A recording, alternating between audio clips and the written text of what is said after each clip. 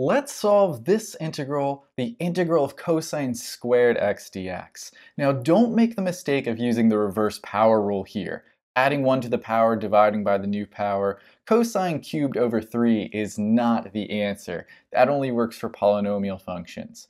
Instead, we're going to take advantage of a trig identity, a nice identity that cosine squared x, this is the same as 1/2 the quantity 1 plus cosine 2x.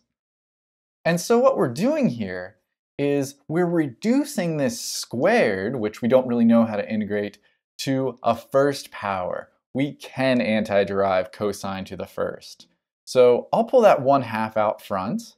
We can factor constants out of integrands, and this will be the antiderivative of 1 plus cosine of 2x. This is still dx. And now this is something we can actually antiderive. We have a 1/2. The antiderivative of 1 dx is simply x.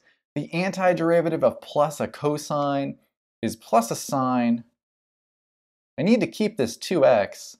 And you could have done a mini u substitution here, letting u be 2x. But when it's a situation as simple as this, I prefer just to memorize that if we were deriving, we would have to multiply by 2 by the chain rule. We're anti-deriving.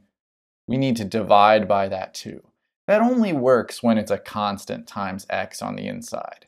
And as I say sometimes, every good indefinite integral deserves plus c. We solved this integral. Now I encourage you to click the video on the screen to keep watching. I'll see you in that one.